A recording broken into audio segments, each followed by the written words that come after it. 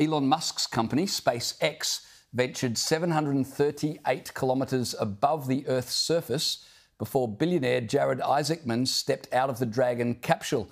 To tell us all about it, I'm joined by astrophysicist Dr. Brad Tucker. Brad, thanks for your time tonight. Can you just explain to me this spacewalk? How significant is it? Look, when we talk about spacewalks and EVAs, this is one of the most dangerous parts of space travel.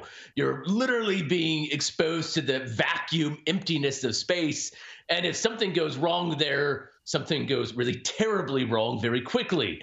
And so previously, this has always been a limited part of space travel and one that only highly trained astronauts have done. And what SpaceX is trying to show is that there's advancements in technology that will allow less trained people to prepare for this harsh part.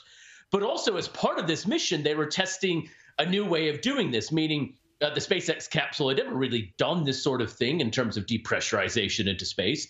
And the spacesuits have never really been tested like this. So in order to advance SpaceX's own technology and goals and not wait necessarily for NASA, they were showing all in one mission that a private group and civilians, so to speak, can test equipment in space and not needing a national agency to do it.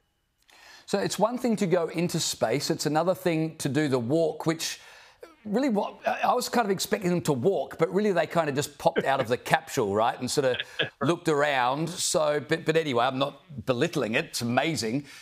How much preparation would have gone into that for those on board? I don't mean going into space, but I mean going into space and then to pop your head out of the capsule. How much preparation goes into that part, especially for a civilian? Yeah, look, and firstly, as you said, they didn't really walk around. And that's partially because the Crew Dragon is not even designed to have it on the space station. They literally have like rails that you can climb on. It's almost like monkey bars. So there was nothing really to hold on the outside. It's slippery out there. And so that's part of the preparation. They only spent that 10 minutes each for the two of them kind of waving around and looking. But the entire process just alone was an hour and a half. And that is because the entire capsule depressurizes. So on the space station, there's airlocks, so most of the space station's still sealed, and only a little room is depressurized. You go in, and then you can exit out and do your EVA.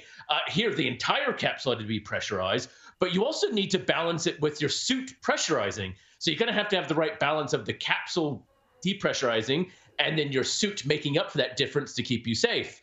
So there's a lot of that transition, but then there's the mission. Takes enough time. It takes over 2 days just to get to that point. So there's a lot of these other things that they had to do in that transition to get ready for their space travel. And then they're also in this very radioactive part of space, what we call the Van Allen belt, partially to test some space medicine. So there is a lot that they had to go through, especially as a person who's never really done space or been into space. Yeah, it's a pretty amazing feat. And to think this is not NASA, this is a private company doing this is quite incredible to behold. Hey, appreciate you joining me tonight and giving that explanation.